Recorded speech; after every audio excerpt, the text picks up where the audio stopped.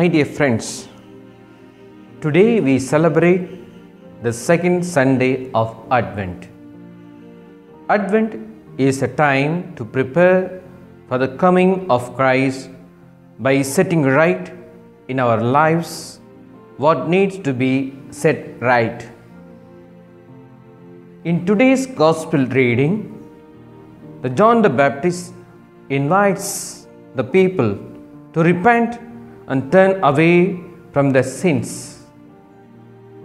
He says, the Gospel of Luke, chapter 3, verse 8, produce good fruits as evidence of your repentance.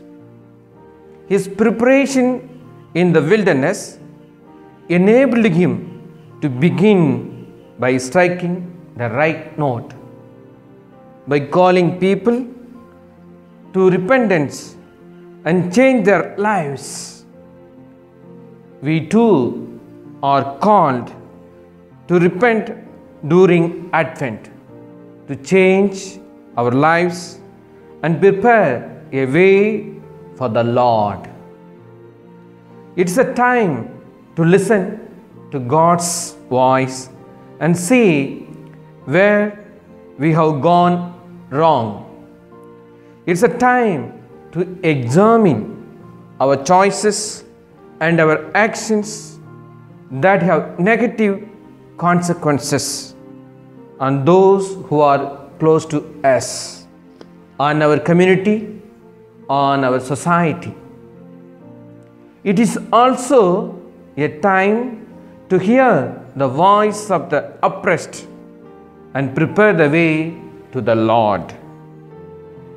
It is a time to help the poor and be with the poor. It's a time of mental rehearsal. It's a time for taking inventory of our lives, deeds and actions. It's a time for beginning a new life in Christ. It's a time for changing ourselves. It's a time of renewal. It's a time of sacrifice and self-giving.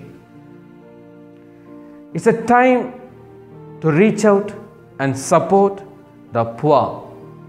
My dear friends, let us ask ourselves these three questions.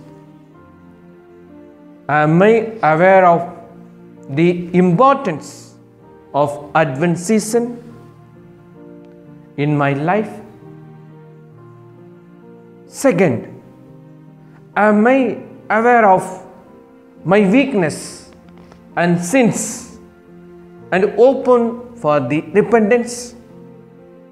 The third question, am I willing to give myself in the service of the needy during the Advent season?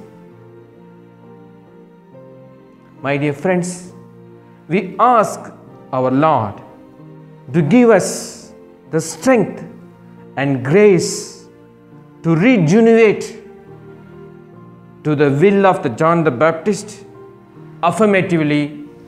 Amen.